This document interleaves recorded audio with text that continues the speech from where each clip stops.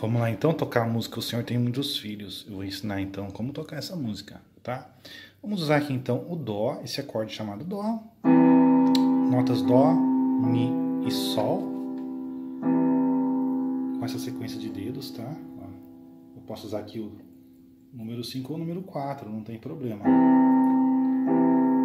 E depois também a nota Sol, na verdade tocando junto se transforma num acorde. Então o correto é chamar de acorde. Então eu vou ter Dó e vou ter Sol. Esse Sol é formado por Sol, Si e Ré. Então essa música O Senhor Tem Muitos Filhos, eu vou martelar os dedos assim, ó. E eu vou cantar. O Senhor tem muitos filhos Ele tem. Eu sou um deles, vocês também.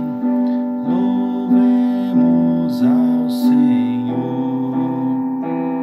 Então esse é o jeito mais fácil de tocar ela. Obviamente existem outras maneiras, né? Mas essa é a maneira mais fácil, então.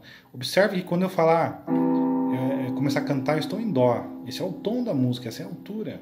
Então eu vou cantando, o Senhor tem muitos filhos Ele tem. Quando eu falo a palavra tem, eu tenho que trocar para o Sol.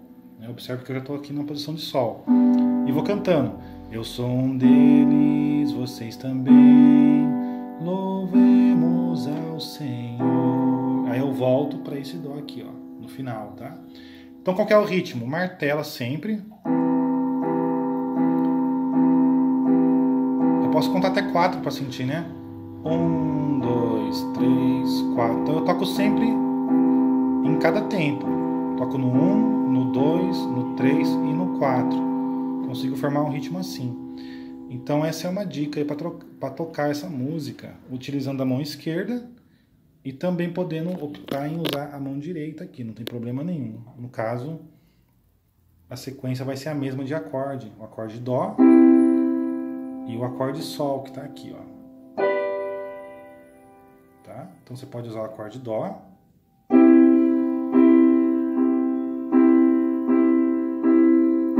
E o acorde Sol. Troquei. Tentei com o dedo pronto já, sem precisar colocar os dedos aqui para transformar. Então já vai levando a posição do dedo de forma que quando troca, já está praticamente pronto, tá? Então essa é a dica dessa música. Eu vou pedir para você cantar e tocar essa música nesse tom de Dó. Tá legal, Gabi? Então fica mais conteúdo para você desenvolver. E espero que você consiga. Qualquer dúvida, fale comigo, né, que eu vou ajudando, vou auxiliando. E boa sorte para você. Fica com Deus aí, Deus abençoe você e sua família.